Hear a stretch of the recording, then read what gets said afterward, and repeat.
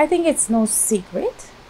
I have been very open in the concerns I have had with the way the party is being managed.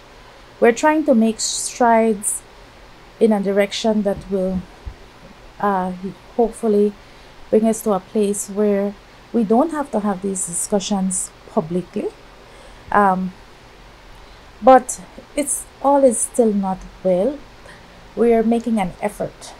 Um, there was certainly a commitment at the last National Party Council meeting that avenues and opportunities would be made available for members of this party and elected officials and appointed officials of this party to be heard. I think that's a step in the right direction. There was a commitment by the NPC that the constitution of the party would be adhered to and respected.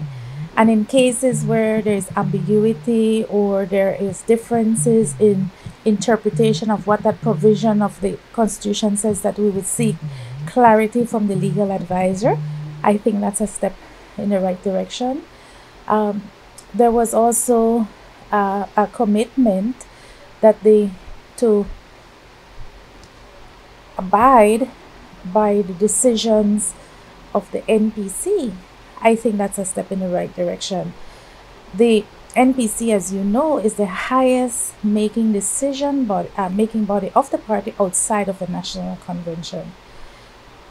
I am tentative, I will agree, but I am prepared to give this process a chance, just as I was prepared to give the process of sitting down with Patrick and the party leader for three of us to sit down to ventilate our concerns. I was prepared to give that a chance.